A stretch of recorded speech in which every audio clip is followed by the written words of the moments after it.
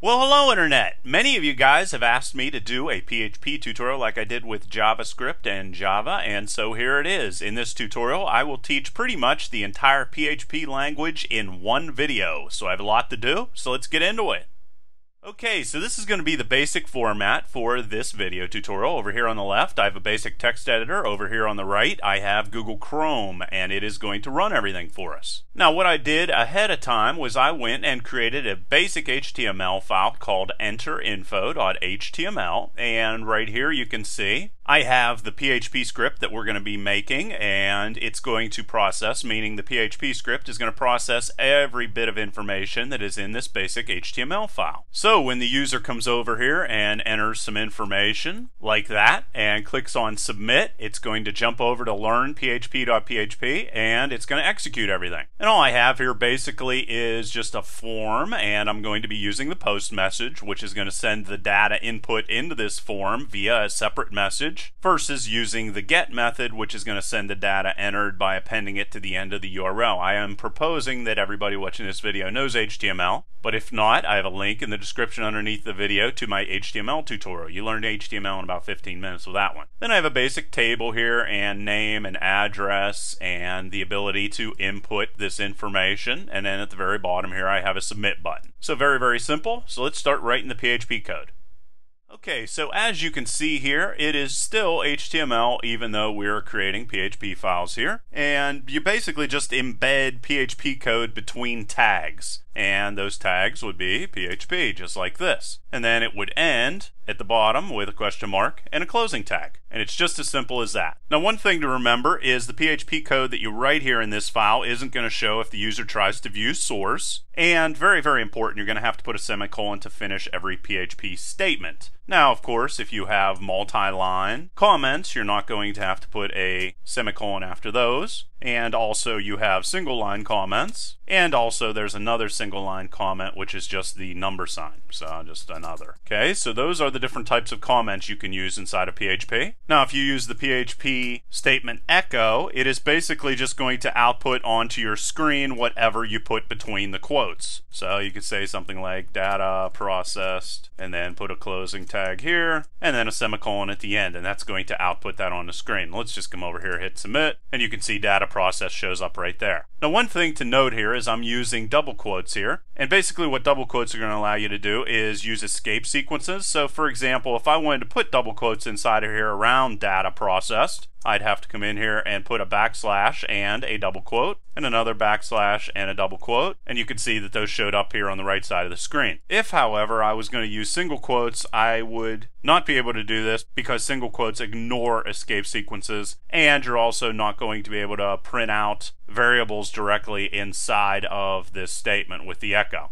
I'm going to show you that here in a moment. Let's do something right here out of the gate that's a little bit interesting just to show you how cool PHP can be. Let's go and print out all types of date information onto the screen. I'm going to go date default time zone set. And I'm going to use here the coordinated universal time, which is a standard to use. And then what I'll be able to do is come in here and use all of these different symbols to define exactly what type of date I want to print out on our screen. So let's just come in here and let's just create this. Basically what I'm going to do is I'm going to use echo again, and then I'm going to call date. And let's say that I want to put the hour. Well, you can see right here, hour, 12-hour format. So I'm going to put that there. I'm going to put a colon inside of it. Then I'm going to want minutes, which is I, as you can see above. Seconds, and then U would be milliseconds. I could then type in A for lowercase AM and PM. I could put a comma inside of there, then put an L for the full text for our day, capital F for full text for the month, day of the month, and then if I wanted to put a suffix on it like first,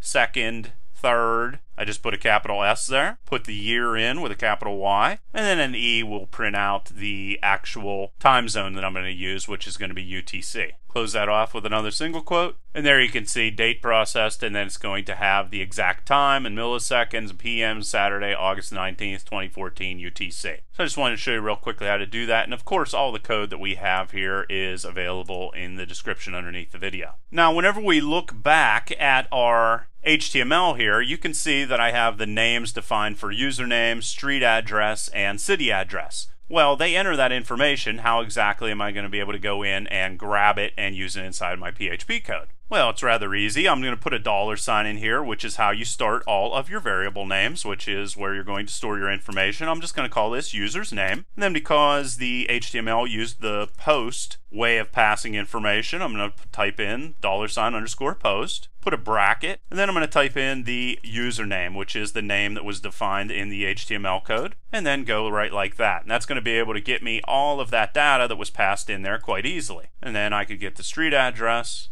and the city address in exactly the same way. Now, it's very important to understand how to define your variable names. Basically, they're all going to start off with $signs, and then the very first letter here is going to have to be a letter, and then thereafterwards you're going to be able to use letters, numbers, or underscores to define them. Another thing that's important is user's name is going to be different than user's name with a lowercase n, because variable names are case sensitive. And another thing that might be really weird is whenever you create a variable, it is automatically going to be given a data type whenever it receives a value. And all the possible data types are either going to be integers, which are going to be whole numbers without decimal numbers afterwards, floats, which are going to be decimal numbers, strings, which are going to be just a series of characters, booleans, which have the value of true or false, arrays, or objects. And arrays are just boxes inside of boxes, a whole bunch of different items inside of those. And we'll get more into that later on in the tutorial. And if you're wondering, by default, a variable will get the value of null. So that pretty much covers everything about variables. And let's go and echo some more information out on a screen, like our user's name that the users type in there. So you just go user's name, just like that, and there it shows up. Now you can use something called string concatenation. So let's say I wanted to put a break after every single one of these strings that I print on the screen, which would be very useful and very helpful and be able to see everything. I could then just put a period inside of here followed by whatever I want to show on our screen. Then let's say I want to do street address and city address. Make sure you have a lowercase a right there, and then save this, jump over here,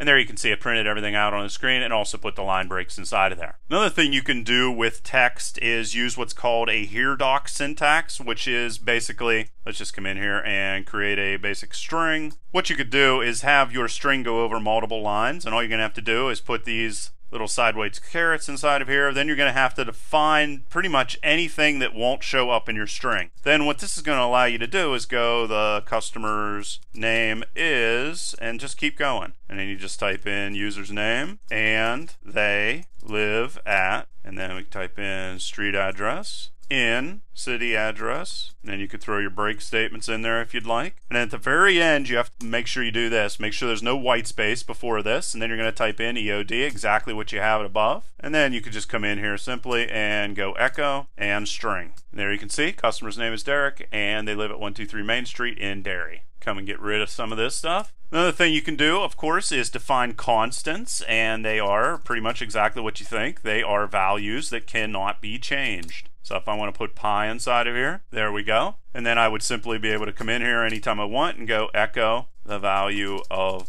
pi is, and then uppercase. And you would want to use uppercase with all your constants. And there you can see that it printed out just like that. Of course, like every other programming language, you're going to be able to do all types of different forms of arithmetic. And I'm going to show you other different ways to print stuff out here on our screen here in a moment. So let's say that I wanted to print out on the screen whatever 5 plus 2 is equal to. Put that period inside of there. And I'm going to go 5 plus 2. And let's do this for a whole bunch of them. So let's do a subtraction, and let's do a multiplication, which is a star, and let's do a division, and modulus, which is going to return the remainder of a division. And of course change these guys over here as well, and then throw in another break statement. Another thing you can do also is, let's say you wanted to cast to an integer. So let's come in here, and if we do this division here, it's going to come back 2.5, of course, because 5 divided by 2 is 2.5. Let's say, however, I wanted it to show up as an integer or cut off the decimal place. I would just put integer inside of these brackets like that. And of course, you're going to be able to do that with all the different data types. So if you wanted it to show up as a change from an integer to a float or a double, for example, which is just a number with a decimal place, you would just type in double inside of here instead. But we're going to leave this integer. You could also do the same thing with string. Of course, just type string inside of there. And there you can see all of our arithmetic show up there on the screen, right there. And you can also see this doesn't show 2.5, it just shows 2. Another thing we can do is, let's come in here. You can use a shortcut. So let's say that we have a random number, and let's just give it the value of 5. And we wanted to add 5 to random number and then output it on our screen, plus change the value of random number. Well, we could just come in here and go random number, and then plus equal 5. Or we could change that to 10, just so it's not confusing. So what this is going to do is take the value of random number, which is 5, add 10 to it, and then save it back to random number. And there you can see it shows 15 on the screen. And of course you're going to be able to do that not only with the plus, but you're also going to be able to do it with the minus, and multiplication, and division, and modulus. So those are some shortcut ways to add numbers to themselves. Another shortcut we can have here is we can auto increment by 1 very, very easily. There's actually 2 ways to do it though. So let's go in here and let's just do a random number is equal to, and show that on our screen. And let's just go plus plus, random number, and we'll throw a break statement in there as well, and make sure it's between quotes. And then we're going to use the other way to auto increment or add 1 to a value in a shortcut way. We're going to put the plus plus after it, and we can take that right there, and you're going to see here in a second the difference between the two of them. And there you can see it. Now whenever you put the plus plus before the actual variable name, what that's going to do is it's going to add 1 to it immediately, and that's the reason why it shows on the screen. If, however, you put the plus plus after, it's going to use the original value for random number in whatever you're doing, and then after it's done using it, it's then going to add 1. So if you would then do an echo down here, like that, now it's going to be 7. And there you can see it is 7. Another thing that's kind of interesting is you can kind of make either create a reference to a variable or make a copy of a variable, however you want to look at it. So let's say I wanted to go reference to number. I could then go equal to, put an ampersand inside of there, and then point at random number, right like that. I could then go into random number and give it the value of 100, and then come down here and call echo again. And I'm going to put single quotes in here this time because I don't want the value for my variable to show up in here. I want the actual name to show up inside of there, so that's why I'm using single quotes this time. And I could go reference to number, and you can see 100 shows up. So if the value for random number changes, this is going to change as well because I went in here and turned this into a reference to random number. So I'm covering pretty much everything here. Another thing, let's go in and talk about if statements. Now there are many different ways to compare values inside of PHP, just like most other languages. You have equal to, you have not equal to, you have less than, you have greater than, you have less than or equal to, and finally you have greater than or equal to. So let's go and use those guys. And then we have a couple other ones that are a little less known. We have the 3 equals in a row, and what this is going to do is say if 2 values are equal and the same type. And another thing you could do is go put the exclamation point in there, and this is going to check if it's not equal or the same type. Alright, so let's use these comparison operators in a useful way. So what we're going to do is execute different code based off of different conditions. And an if statement works great for that. So let's say if 5 is equal to 10, in that situation we're going to want to put our curly brackets here, and then inside we're going to have all the code that's going to execute if that is true. So we're going to come in here and just say 5 is equal to 10, which we know is not true. Another thing we could do is, let's say we want to check another condition, or let's go and just talk about the default first. If you put else inside of here, if 5 is not equal to 10, then this code is going to show up. And we'll go echo is equal to 5, not equal to 10, right like that. And if we execute it, you can see that 5 is not equal to 10. Now what I started to allude to there is the situations in which we would want to actually check multiple different conditions and perform multiple different operations based off of that. So let's say we have a grocery store and it offers discounts based off of the number of purchases. So let's say somebody went in and wanted to purchase 4 oranges. Of course, put the equal sign inside of there. And then another thing the store sells is bananas. And let's say somebody wanted to buy 36 bananas. Now the store owner wants to come in here and see if the user goes and buys more than 25 oranges and also more than 30 bananas, they're going to give them a 25% discount. How are we going to do that? We're going to come in here and we're going to say if, and we'll put multiple brackets around that, num of oranges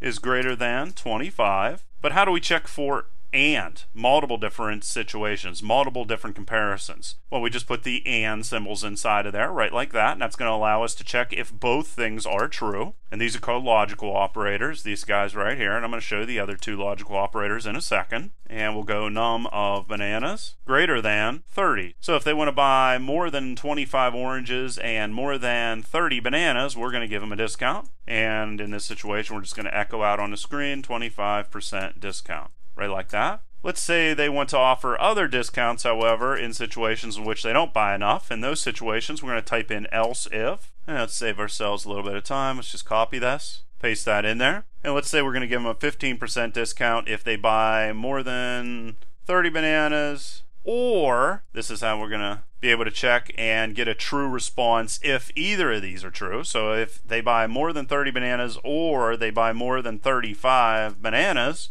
we're going to do a couple other nice discount things for them. And in this situation, again, we'll go 15% discount. And let's go in here and do one more so I can show you the final logical operator that's available, and that is not. So what happens if we want to check if something is not true? Well, you just put the exclamation point in there like that, and then I'm going to check num of oranges less than 5. So if they're buying at least 5 oranges, or they're buying at least 5 bananas, we're going to give them a discount. And in this situation, that discount is going to be a 5% discount. And then we can use our else statement again here to handle any default situations. And we'll just go like this. And we'll just say no discount for you. And you can see right here, 15% discount, and the reason why is the bananas, I ordered 4 oranges, which in this situation doesn't fit this condition. However, I ordered 36 bananas, which does fit this condition, and that is the reason why 15% printed out. Then inside of PHP, we have another thing.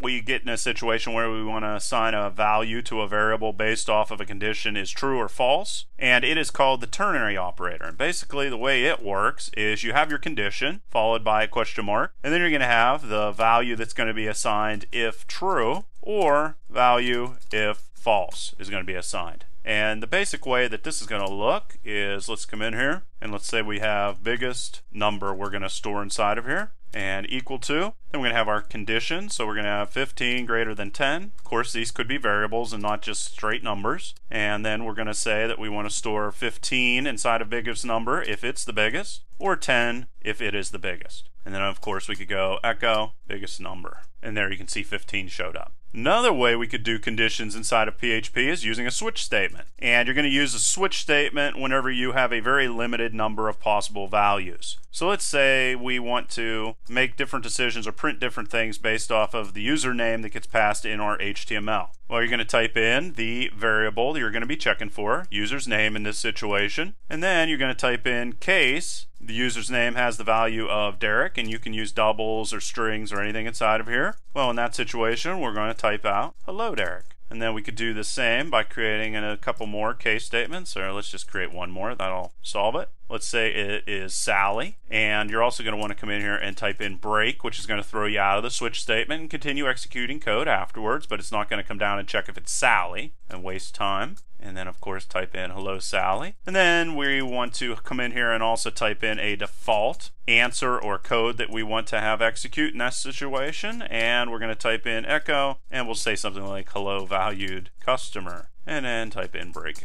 And there we go. And we know that I entered Derek previously, and now you can see hello Derek shows up. So that's a switch statement. Now very often you're going to want to perform actions until a certain condition is met, and a while loop works great for that. But one thing we have to do is first come in here and define some way for us to get out of the while loop. And what we're going to do is we're going to continue incrementing the value for number until it is greater than 20. And of course this is going to have to be created or initialized or whatever you want to refer to it as outside of the while loop. Then you're going to type in num, and we're going to continue executing code inside of this loop, which is defined by these curly brackets right here. And then inside of it, we're going to type in, let's go and auto increment that by 1 each time. And you're going to have to always do that inside of a while loop as well. And then let's go and put commas inside of here, and we're going to print out these inside of the browser. And there you can see it was an easy way to be able to print 1 through 20. Another thing you can do is go and use a for loop, which is going to pretty much perform exactly the same actions that you saw with the while loop, loop, but it's going to do it in a somewhat more compact way. So let's just leave the while loop there, and I'm going to show you how to do exactly the same thing with our for loop, and we're going to use for loops again later on in the tutorial in an example. So we're going to define number is equal to 1 in this situation, and I use 0 up here only because I used this increment right there, and that's the reason why it's going to switch to 1 and then it's going to print. Remember, that's the way that works. And then I'm going to come in here and define the condition. I'm going to keep doing this as long as number is less than or equal to 20. And then I'm going to define how the variable is going to be incremented each time through our loop. And I could just go echo and num, and then I could print a comma out inside of there. But one thing that sort of bothers me is after this 20 right here, I have a comma. It's also going to give me an excuse to go and talk about something else. So let's say I wanted to come in here and say if is not equal to 20. Well, in that situation, I'm going to print out my comma. However, if it is equal to 20, I could come in here and end this in a couple different ways. One way to stop looping is to use that break statement just like before. What that's going to do is jump us out of our for loop immediately. If I wanted to be really crazy, I could come in here and type exit. What exit's going to do is stop executing my PHP script altogether. But I don't want to do that. I just want to stop executing the for loop in that situation. And you can see here, if I jump over, execute, it's going to print 1 through 20 again, but in this situation it got rid of the comma at the end of the 20. Another thing that's very useful, I talked about them for a brief second before, and that is arrays. And make sure you don't have any of these little trailing little gibblies here, because that'll cause all kinds of errors. Make sure you have everything cleaned up. Now an array, like I said before, is going to allow you to store multiple different types of values. So let's say I want to come in here and type in my best friends and store them all in one place. Well, an array is just a box of boxes, and I'm going to put Joy inside of here, and I'm going to put Willow inside of here, and I'm going to put Ivy inside of here. There you go. That is an array. Boxes inside of boxes. Now, each of these boxes is going to have a label. The very first one is going to be 0, and then 1, and then 2, and that's the way it is. However, in PHP you can change that. If I want to echo out onto the screen some information that is inside of an array, I just type in the array name, and then put a box, and then the label for the box, close that off. And there you can see it printed out on the screen just like that. You can also come in here and add items to our array quite easily. Just go best friends and let's just give it an index that doesn't exist, right, like this. Then let's say I got a new friend named Steve. There you go. And he's in the array now with all my other friends. Let's do it in a more interesting way, however. And that more interesting way is a for each statement, which is going to allow me to cycle through all of the different items inside of my array. And all I need to do is give it the array I want to cycle through. And then, don't put that little comma inside of there. Instead, you're going to put as, and then I got to give it a temporary holding field or temporary variable, which each of these items is going to be stored in temporarily. And then I could do something like echo and friend, and there you can see it printed them all out on the screen all in one place. So that for each block is just for arrays. Another thing you can do is create key-valued pairs for the arrays, which is very much like all of the other arrays, or this one array we created here, except in this situation, this has the key of 0, or the index of 0, this has 1, this has 2, and this has 4. If I wanted to define what the keys are going to be, I could do something like customer is equal to, and I'm going to create an array again. Then I'm going to give it the specific key I want this data to have, equal sign with that bracket right there. And let's say I want to have the user's name be stored inside of there. Put a comma. I could then go street. That's the key. And you could store basically any type of data inside of here. It doesn't have to be using variables in this situation like I have. I could type in city, and you're going to be able to access this data using the keys just like you used the indexes before. And then close that off, and there's the whole thing right there. And in this situation I could still use a for each block as well, and I'm going to show you how to use that. We're going to type in customer, which is the array I want to work with, as, and then key and value. Key valued pairs. Was that there? And then I could go echo, key, concatenate this, and put in a colon, and then I could type in also my value, and execute that over here. And it's going to print out my name, my street, and the city. Another thing you're going to be able to do is combine arrays. This is so easy to do. Let's just say we want to store this information in best friends, whether this makes sense or not. So if I want to take the customer data and put it in best friends, like let's say I decided that 123 Main Street was a best friend, whatever. Let's just go best friends and just put a plus sign and customer. and now they are joined. They are all one array, but they have different keys. You can also do comparisons between arrays to find out if they are equal. In that situation, just use the equal sign. Not equal, there you go, it's the same thing. If you want to check if they have the same values, same order, and same data type, however, you're going to have to put 3 equal signs. So there's a way to compare arrays. Another thing we can do is come in here and create a multi-dimensional array. Just get rid of all of this. So let's say we wanted to go and create a customers array is equal to, and again you're going to type in array, right, like we did before, and then you just put an array inside of an array. That's what a multi-dimensional array is. And then we could have like customers names, for example, and 123 main, and we could put in zip code or something, 15212 or something. And then we want to create more of these guys. Let's go in here and just copy this, save some time. And let's say that we wanted to have Sally be in here, 125 main, and then make sure you close that off with the proper brackets. We could then cycle through these using a for loop. So we'll just go for, and we'll say that we want to get our row is equal to, and row is just a name just like any other. You can put anything inside of there. I'm just typing in row because it makes sense. So as long as row is less than 3, remember we start at 0, 1, 2, and then we're going to auto increment row with our for loop. And then we're going to put another for loop inside of here, so we'll be able to cycle through our columns. Columns going to start off with 0, while columns is less than 3. We're going to continue cycling through here, and here we'll increment it. And then we'll close off our for loop, right like this. And then we can go echo and customers, which is the name of our array. And if we want to print out the row data, do that, and the column. And then let's say we want to put a comma in here between all this different data we have. And then we want to come in here and throw in a break statement. You'll see here in a second what it's going to print out on the screen. And there you can see it printed everything out there on our screen. So that's multi-dimensional arrays. Now there's a couple other very common array functions. Let's say you wanted to sort your array. Well, you would just type in, this is a function which we're going to get into later on. What you do is just type in sort, and inside of the brackets put your array name, and this is going to sort in ascending alphabetical order. If you would come in here and put another comma in right there and type in sort numeric, it'll sort in numerical order. Or if you type in sort string, it's going to sort everything as if it is a string of characters. A-sort is going to sort the arrays with the keys. It's going to keep the keys together. K-sort is going to sort by the key names instead of the actual values. And you could put an R in front of any of these guys right here, and it is going to give you a reverse sort, just like that. Now let's get into strings, which are just a series of characters, and let's go in here and create a random string. And let's throw some empty space here in the front, and then type in random string, right like this, and put some white space down here. Now let's say you wanted to make sure you close off with the same quote that you started with. Now let's say you wanted to go and actually trim off the white space on a string. How would you do that? Well, another thing that's very useful is to be able to see the length of the string. So you just use strlen, or string length, and we're going to type in random string, and then we'll throw a break statement in there. Now if you want to trim off the left space, what we're going to do is with this guy we're going to go ltrim. That's going to get all the white space off of the left side of our string. If you would want to do pretty much the same thing on the right side of the screen, you're going to type in rtrim. Not very common to use those guys though. And the number one way, I'm using string length here just to show you how the string changes based off of using these trim functions.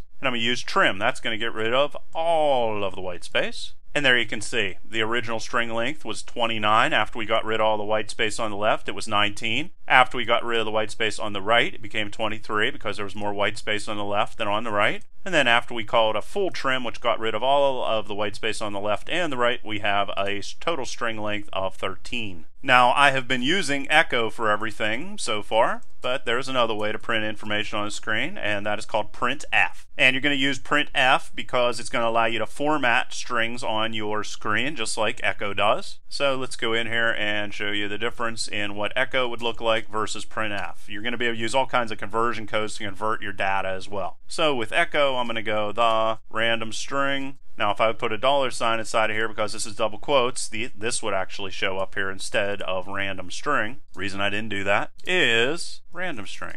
Throw a break statement at the end there. And this is the printf version of it. Now with printf, you're going to put the bracket inside of there, and then you're going to say the random string is, and you're going to put a % and s because we're dealing with strings. And then you're going to put your bracket inside of here. And then at the end of it, you're going to define what you want to show up where that % and that s is, which is random string. Close that off. And they look identical. There you can see right there. Well, if I would have spelled random string right, there you go. Identical on our screen. One thing that is very useful though with printf is going to allow us to use conversion codes for decimals, for example. So let's go decimal number is equal to 2.3456, whatever. Now we can go in here with printf. You can do all kinds of other things with printf, but I'm going to keep this somewhat basic. So let's go decimal number is equal to, and then let's say I only wanted 2 decimal places to show up inside of here. I could just go 0.2 and f for floating point number, or number that has a decimal place inside of it. Close that off, and then decimal number, and it's going to just show me 2 decimal places, like you can see right there. Now there are other conversion codes. If you want to convert an integer, so if decimal number was actually an integer into binary code, you would put a B inside of there instead of an F or an S like you saw before. Integer to characters, you just put in a C, it's going to automatically do it for you.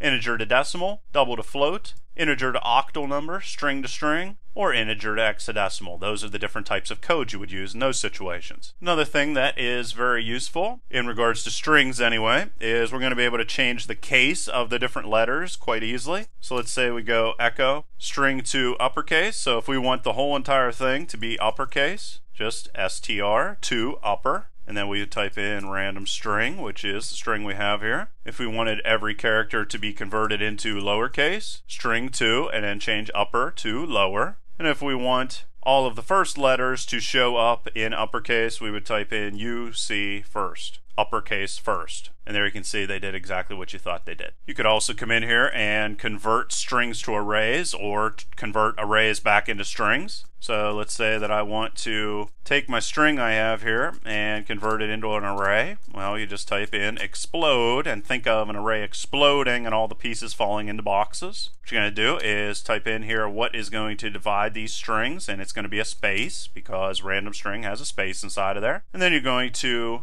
type in here the string that you want to explode, and let's say you wanted to also define a maximum number of pieces that go into an array. You could type a 2 inside of there in that situation, or you could leave it off altogether. And then let's say you wanted to convert the array back into a string. You just go string to array is equal to, and you would type in implode. And again, you have to define what is going to separate all of the different parts that are in the array, and then you're going to pass inside of it array for string. And in that situation you don't have pieces, and make sure you spell implode right. If you wanted to just find part of a string, let's just go part of string, you would use substring like that, and we can come in here and let's just type in random string. You could use variables, and then let's say we wanted to go from the 0 index and get a maximum of 6 characters. Print that out on the screen for us, and you can see it started at the 0 index and got the first 6 characters and printed those out on the screen. You could also compare strings. So let's say I have man and give it a string of man, and then I have man hole like this, like a manhole cover, and man hole. And I could do something like echo string compare. So these are really easy to remember after you use them a little bit because the names are very logical. We can compare the different strings here, see what it comes back with. It comes back with -4. Now what this does is if these two strings are identical, what it's going to do is return a 0. If it returns a positive number, which here it did not, it returned a -4, that means that string 1, or man, is greater than string 2. It's just alphabetical order. And if it returns a negative, that means that string 1 is less than string 2. And then you could also come in here and go string case compare if you want to completely ignore the case of the letters. A couple other ones we can use here, little string functions, is string. So let's say we go echo and the string. What this is going to do is return every character after the string that we are going to be looking for. So in this situation, $, and let's type in random string that we had before. It's going to return everything in the string after it locates the word string inside of it, or the string inside of it. The string, see, that's the string of random string. So it found string, and it's going to print out everything that follows thereafter. And you could, of course, come in here and put an I inside of there, and it is going to be case insensitive again. Another thing we could do is, let's say we wanted to get the location of a match. You would just type in string position in this situation and execute, and it's going to come back with 7, which if you count over, it is string. The S starts as the 7th character inside of this string we have right there. And then we could also come in here and replace strings. So let's say we go new string is equal to string underscore replace, and let's say we want to replace string with the word stuff in the string called random string. And we could go echo, and now it says random stuff instead of random string. And I guess that basically brings me to the final thing I'm going to cover, which are functions. If you want to create a function which is going to allow you to reuse your code over and over again, you would just type in function, and then you could do something like add numbers, which is going to be the numbers or the name of the function, and then the different attributes that you're going to allow to be sent into this function to be executed, and you're going to have your curly brackets again, and then you could have a return statement which is going to return numbers after. You can put any code inside of here, but let's just say that we want to come in here and add these two numbers together and then return them to whoever calls for this function to execute. And then to call this function, we could just go echo and do something like 3 plus 4 is equal to, and then a period, and add numbers. 3, 4, and that's going to pass it in there, and it's going to echo all of that information out on the screen, and there you can see 3 plus 4 is equal to 7. So there you go, guys. That is a rundown of pretty much everything about PHP except for regular expressions and object-oriented programming. If you guys want me to cover those, just leave a question or comment down below. Otherwise, till next time.